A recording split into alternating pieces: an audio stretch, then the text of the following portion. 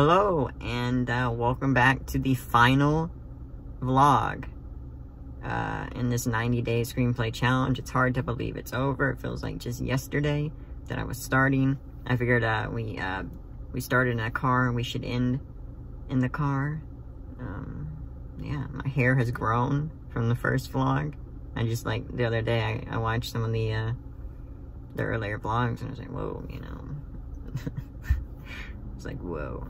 So for this final vlog, we decided to do a Q&A, and some of you were nice enough to send in some questions.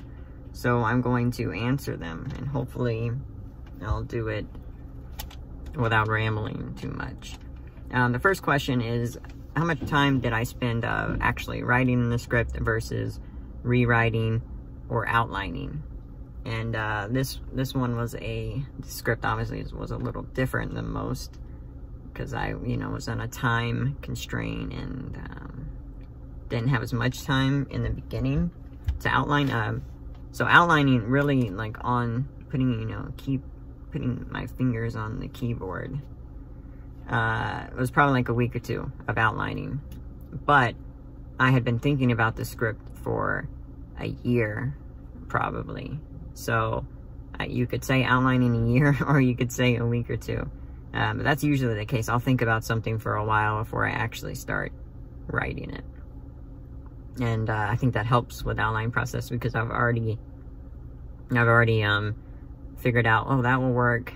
Maybe the character should be that instead. Maybe they should live there. Maybe that should happen. So I'm already thinking about these things in my head, and I've kind of already change things around and develop things in my head before I've actually started outlining.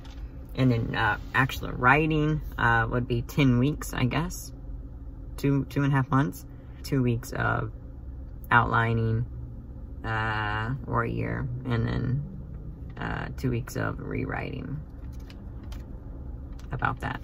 What was the hardest part of this challenge?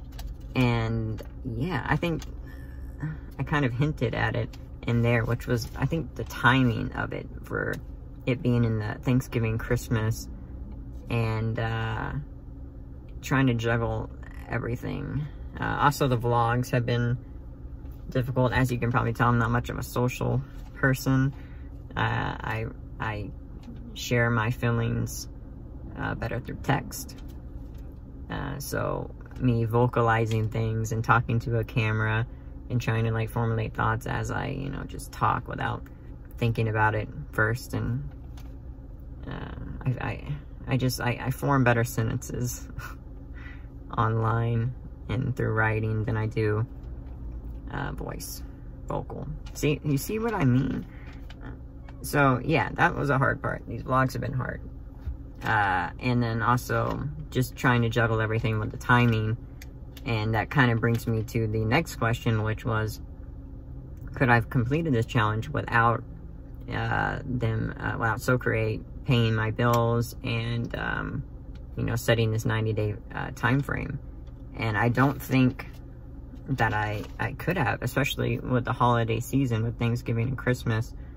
If I was working a full-time job and traveling and visiting family, I don't think I could have.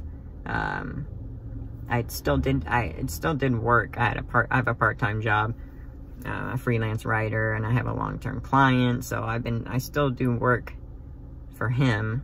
But a full-time job, like working 8 hours a day, 5 hours, 5 days a week. No, I didn't do that, and I don't believe that I could have finished this had I been forced to work 40 hours a week. I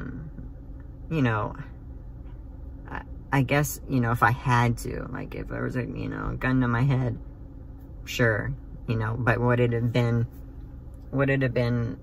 as good? Probably not, because it would have been, rushed, in the middle of the night or something. And, I've had a lot of time to read over things in the script and really think about the plot and kind of just spend time with it, even when I'm not writing necessarily.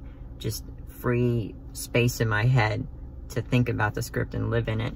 And it might sound like kind of like LA, I don't know, hippie-ish, I don't know what, but it honestly helps.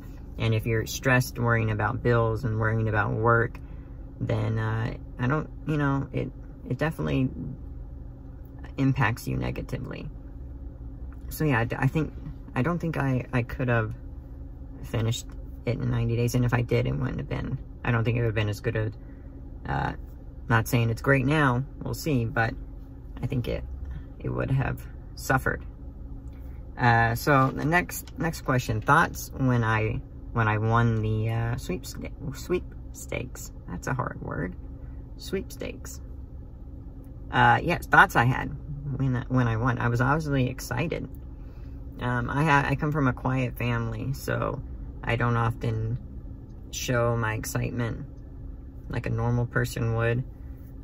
So I don't know, when they told me, I don't know if they thought, wow, I thought he'd be more excited about winning $9,000, you know. I don't know if they were disappointed with my reaction. I tried to bring it out, you know. My girlfriend's family is big on Christmas, and they celebrate with lots of gifts. And when I was a kid, didn't have that. I was lucky to get like one toy and maybe like a scratch-off ticket in my stocking or something, but they do it big. And I remember the first year I was having like 10 gifts in front of me, and they would open their presents and they'd be like, oh my God, it's exactly what I wanted. And I struggle with that, even if it is something I really want. And obviously I'm appreciative of it, but it's a struggle for me to bring that out and show it. And I'm getting better at it, I think. I think these vlogs are actually helping, so maybe I'll continue them. I don't know. But yeah, I think, what was the question? I was excited. That's what I was feeling. I wasn't really nervous. I was excited to share and talk to people, and yeah, I was excited. So that seemed genuine, right? I don't know why I'm looking over. I was being genuine. I was really excited. I know it comes across as like I have like sarcasm sometimes, but I was really excited, and I'm very grateful for the opportunity. Plans. Do I have any plans for the script after I release it? One person asked if I was planning on producing it myself. No. I would love to, but I don't think I have the expertise for that as far as like a big feature film, or, you know, it's an indie type film, but still I don't have the expertise to do that. I do plan on filming and writing like a short series on YouTube this year, and just to get something out there and actually like have something to show people. So I do plan on doing that. But as far as this feature, I hope people want to help. I hope someone comes along and they really like it, and, you know, we'll see what happens. I plan on entering it into competitions with the money that I got from So Great, some of the money. So I'll enter in competitions. I'll send it to the few connections that I do have. And then I'll send it out to all of you, and, you know, hopefully someone connects with it. I think it's a fun script. I had a lot of fun writing it, and I would love to see it come to life. So hopefully that happens. It's always a long shot, especially since I don't have, you know, anything produced yet. But we'll see. We'll see what happens. Next question. I answered that. Two more questions, I think. My motivation to keep writing. I think the fact that I'll never be satisfied in life until I, you know, see my words come to life, and see, you know, something I worked hard on and wrote on like the big screen or a TV. Yeah, I don't think I'll be satisfied until that happens. And, you know, also, I don't know if you should mix motivation and the fear of failure. I don't know if those things should be like intertwined, but that is also part of it. You know, a lot of people know that I want to be a screenwriter. People back home, obviously, since I moved to LA from Texas, they know I want to be a screenwriter. It's all I've talked about for the past few years. People, you know, back home, they'll ask me, hey, how's it going? Anything's happened?